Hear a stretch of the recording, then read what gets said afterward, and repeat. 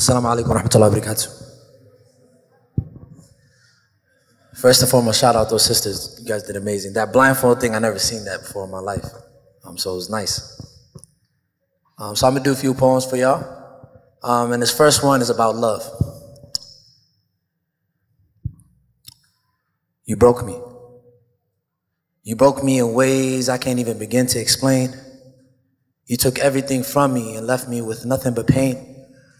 You made me hate myself in more ways that I learn every day, but the worst thing about it is that no matter how much I run away from you, within me you left a stain. I'm tainted, I'm ruined, you made me so useless. As I relearn of myself and our love, you abused it. You took my health too, in my mind you subdued it. Time after time, you took my mind and confused it. I've burned and I've crashed, I'm left stuck in the past. As I look back into time, I regret all the time that has passed. Old peers in 6 gears, starting families and careers, while I'm relearning of myself and overcoming my own fears. Things I should have done when I was young and I was reckless, detrimental to my mental, regret has me depressed in. As I grow older and older, I've come to learn how much I'm damaged. Worst of all was this fall, I've learned how much you left me abandoned. We were a toxic couple, us two. Either we were in love or abused. The hurt never comes first. When you're oblivious, it'll randomly come to you. But it leaves you wanting more because it's the only thing that you know. To the point that it still comes out to your mind long after you learn to let it grow. Every time you come back together, you crash even harder than in the past. But so much emotional ties and twisted lies, you tell yourself it'll be better than the last. I'm smarter this time. I know my limits, I'm fine. I know what happened to others, but it'll be different this time. We're toxic and I know it. Sometimes I love it, sometimes I don't. Hard for me to love you when every promise you made you broke. I gave you all of me and you took everything, even my hope. I thought we were something special, I resent you and truly I hate you the most. How easy was it for our love to turn into hate? I feel so stuck in between, especially when I think about our past, all the history and memories.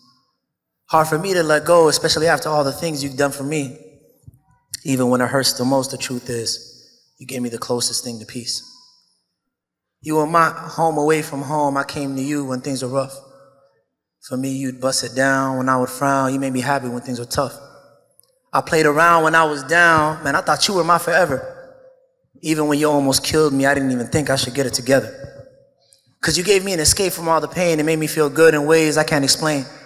You made me feel warm and relaxed. My soul was trapped. I felt so sick when you were away. For you, I'd rob and I'd steal anything to cop or feel. Hard for me to find someone else like you, and without you, it's hard to heal.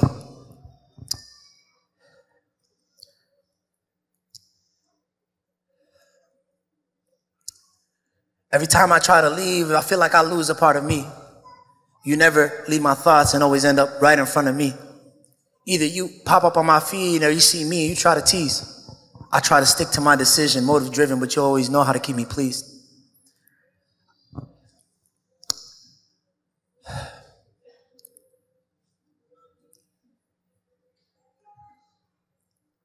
Crazy thing is I heard things about you, but I always thought that I could handle you. I thought that I was different, that I could hit it without having to be down with you. But you're different. I learned this lesson and now you got me stressing. You kept me guessing, took all my blessings, and now my life has become bound to your presence. And even though I've left, I know you're still my test. You still come to me in all my dreams. And although you're gone, please don't respond as I write this letter to my first love, my DOC, drug of choice. And so this poem here is called Toxic Love, and I just want to break this down for you real quick. It's not about, love to another person, loving another person. My name is Abdul Rahman Warsameh. I'm a person in long-term recovery. What that means for myself is that I went through addiction in my life. Does anybody know what addiction means? Raise your hand. So I went through addiction in my life. I've been sober for about 4 years. Thank you. Thank you. And so I do poetry, and I also have an organization called Generation Hope. If you guys could bring your phones out really quickly and pull it out and write Generation Hope MN on either Instagram, Facebook, or YouTube. Everybody pull your phones out. We put out a lot of content, a lot of poetry, a lot of art, we even have a podcast called Sobriety Sundays, and we teach the Muslim community about addiction, recovery, and have a lot of content out there. So I'm gonna perform another poem to you guys because this one was a little bit, kind of a lot of wordplay in there. Probably, kind of went over your head a lot of the bars. But this next poem is really what I want people to truly understand what addiction really means. And it's called The Fleeting Thoughts of an Addict. So picture this. When you struggle with addiction, one of the hardest things isn't really the addiction within itself. It's the trauma underneath it. It's so hard to let go. Has anybody heard of the term withdrawal? Who's heard of it? So withdrawal is a process where an individual that's struggling with addiction, when they try to stop, right? It's kind of like where's a kid here? Who has a phone? Where's a kid that has a phone? Okay, she has a phone. What happens when your dad takes away your phone? You get sad, angry, can't stop, can't get away from your phone. That's a withdrawal symptom. With drug addiction, it's a little different, right? When you stop using the drug that you're addicted to, you get really sick. And it can last anywhere from a few hours to a few days to even a month, right? And so it's a process. And so this next poem is called The Fleeting Thoughts of an Addict. And I know we're short on time, so I'll leave it with that.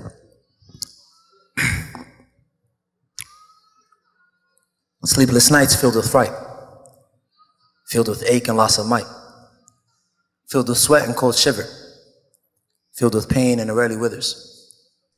Enough pain to demoralize a man, hard to count the time, yes, hard to withstand.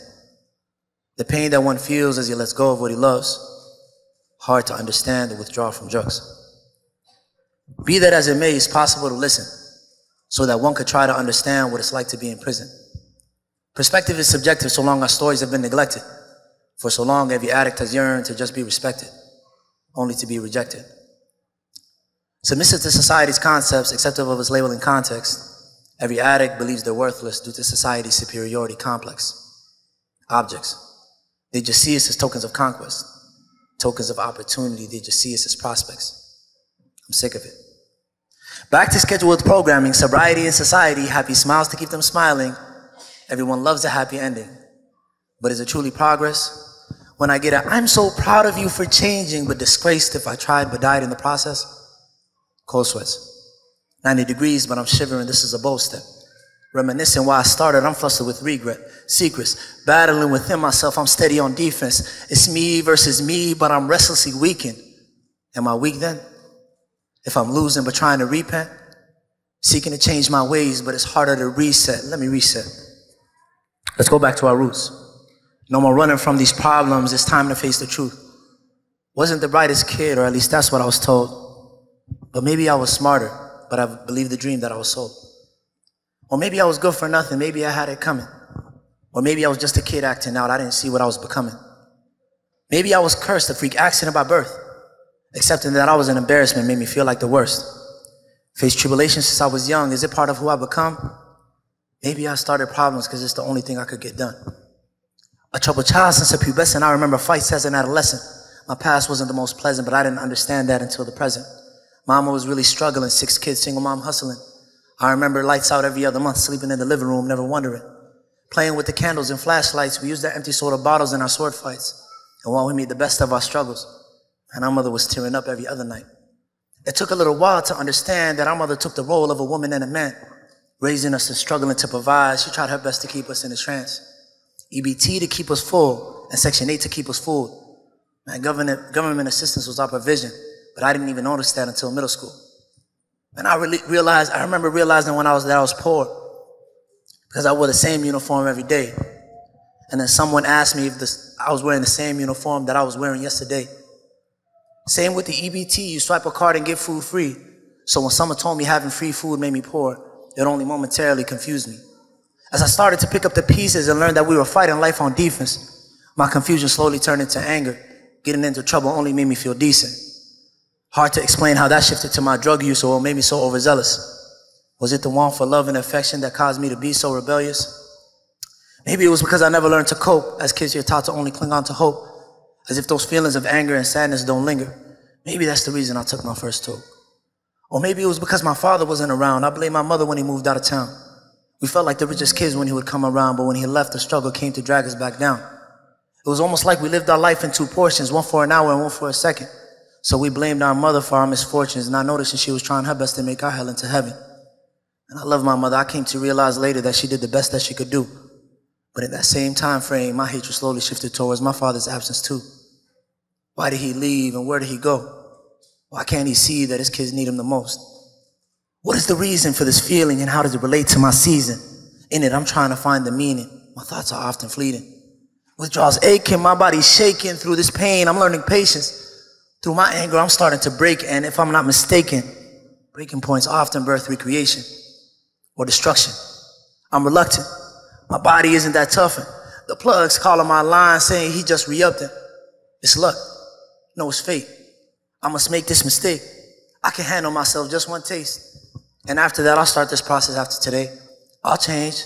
I just need some time. And the process goes on, so I often get stuck in time. And when I don't, my heart and mind usually fight to take a side.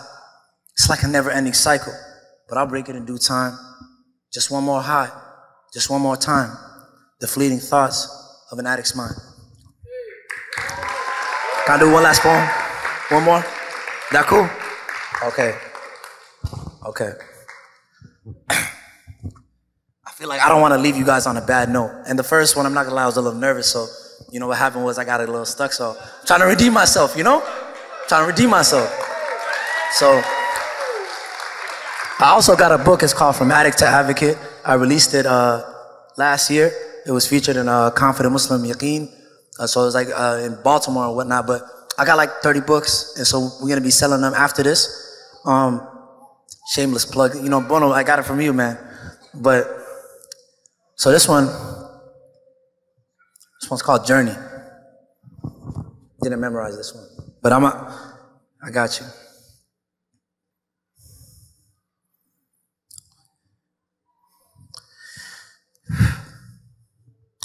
My mind is often restless, demons on my guest list. Life's been depressive, when will things get progressive? Through my life I'm steady grieving, funerals to grad achievements. It's hard to find a balance while I'm swimming through this deep end. I'm learning through these lessons, through life a hidden message, and through my past regressions, God turned them into blessings. Life is what you make it, you give it and you take it. Sometimes you'll try to fake it, but you'll learn that you're mistaken. You gotta be authentic, we're filled with imperfections, the beauty and reflections in the heart of your intentions. You'll learn that dirt is not a curse, more like a blessing from its birth. From a seed until a tree is standing giant on this earth.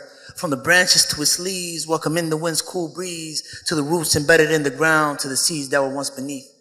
It was once nothing underneath, buried where everyone could have reached, but stood over and overlooked. But he thought of this future tree. Except for the few that trusted that the seed will go back into its place and give back from what it takes. The circle of life is so amazing, so perfected in its way. But back to what I was saying about how my life has been playing, and I constantly give advice, but to my own I'm hesitating. It's hard for me to understand why I'm steady playing someone's hand. But for my own I hesitate, I'm scared of my own reprimand. I'm steady trying to grow, but it's been hard for me to let go of all the hurt and all the trauma. It's like the only thing that I know. Cause even when I try to heal, it's been hard for me to feel all the blessings that surround me. It almost never seems real. Imposter syndrome at its finest, even when I'm at my highest. And I'm sketched out by the love, my opinions on that are biased. I feel like I don't deserve it. How could I be given purpose? Behind closed curtains, I'm certain that somehow I can't be worth it. It's why I'm so reserved, and the reason I'm conserving of my heart and my soul. I'm scared of losing my inner person. This world is filled with claims of being real, but they fake, can't relate. Honestly, it's a mixed reality. People so two-faced, I think some may have what they call a split personality. In actuality, it's a tragedy to witness such catastrophe, that we're all masquerading to be someone that truly and honestly we'd rather be. It's hardest to be the truest version of the person that you are. The hidden ugliness and the fallacies, we are scared of our own scars. But the truth is, there's no perfection on this road to redemption. It's a lesson and a blessing to learn of our truest reflections. Our mistakes were corrected. Our imperfections are hidden blessings. You can't do better if you're the best. So what's the point of wanting perfection? It's the journey, not the destination, is at the gist of what I'm explaining. That there's more beauty in the struggle, but the truth is, we just complicate it. So be patient and persevere. Our lives are short and our end is near. And you may not know where you're going, but you know where you are right now. Right here. Thank you.